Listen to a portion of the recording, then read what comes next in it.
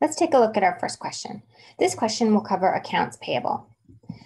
On July 1st, Baby Bear Inc. purchased $60,000 of inventory, terms 210 net 30, FOB shipping point, and uses the growth method of accounting for purchase discounts.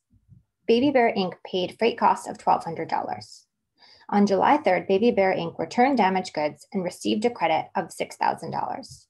On July 10th, Baby Bear paid for the goods. Prepare all necessary journal entries, assuming a periodic inventory system and assuming a perpetual inventory system.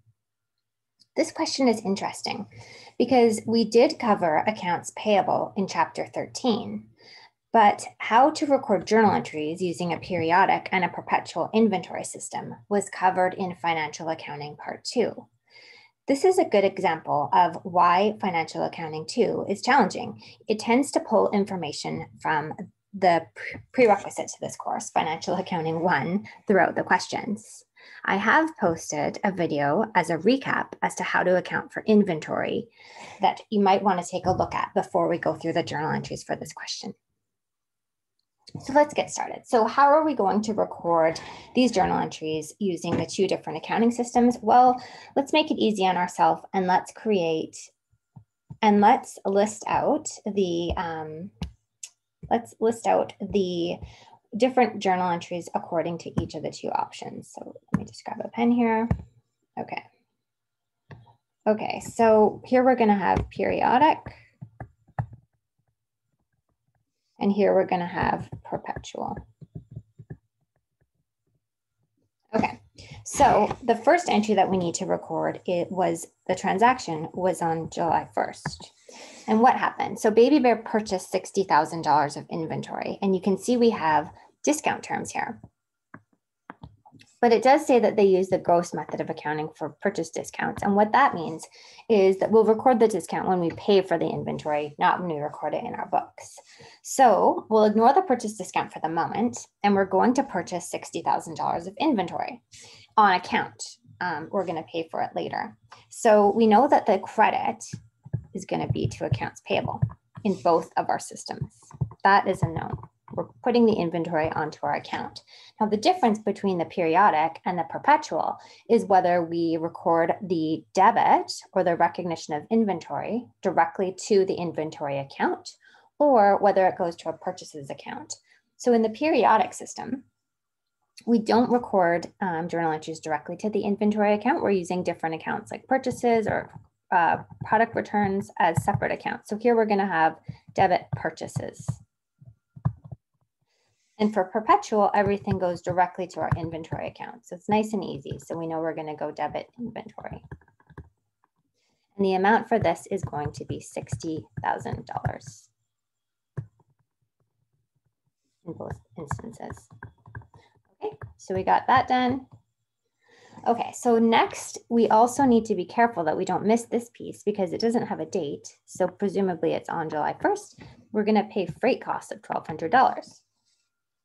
So freight costs, it says we paid it. So the credit in this case is going to be to cash in both instances because we paid the freight costs, it didn't go into our account.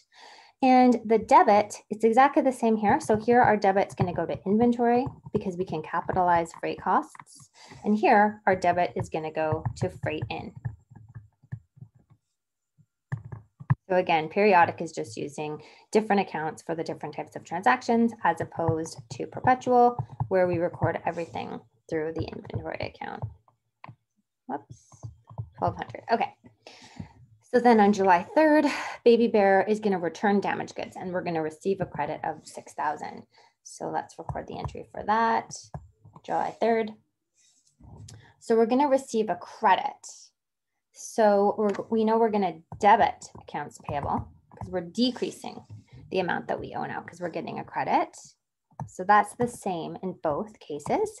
And again, here in the periodic system, we're going to use credit purchase returns. And here we're going to go credit, you guessed it, inventory, because we can't capitalize the goods that we're receiving. So we need to take it out of the amount that we've capitalized for inventory on our balance sheet. And this is going to be 6,000.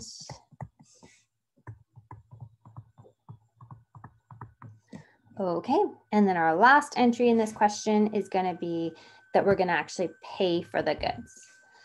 So we need to remember this piece up here. So did we pay for the goods in time to get this discount? So we paid for the goods on July 10th and we bought the goods on July 1st. So that's 10 days. And the discount here was $210 net 30. And $210 means 2% if paid within 30 days. Otherwise, the entire balance is due within 30 days. That's what the net 30 means. So we did pay for the goods within 10 days. So we will get a 10% discount. So how do we record that? So first of all, this is going to happen on July 10th.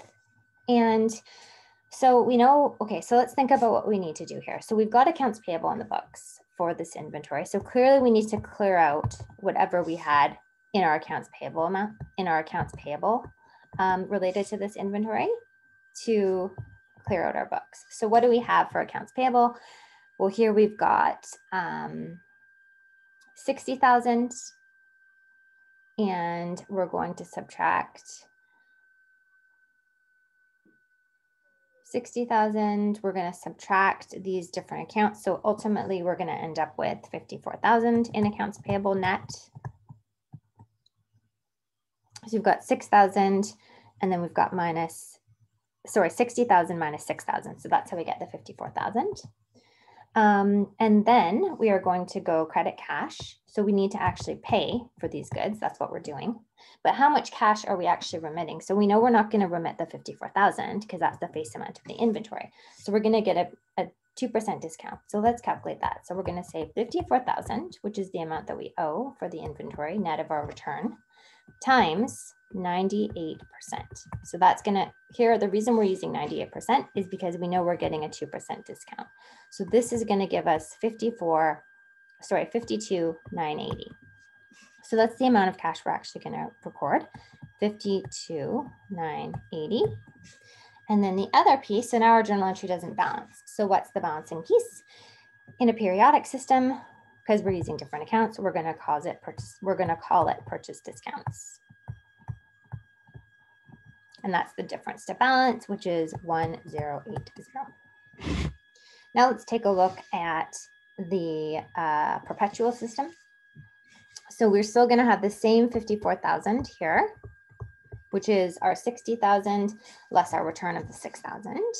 And our cash is going to be the same because we're getting the same discount, the 98% or the 2% discount.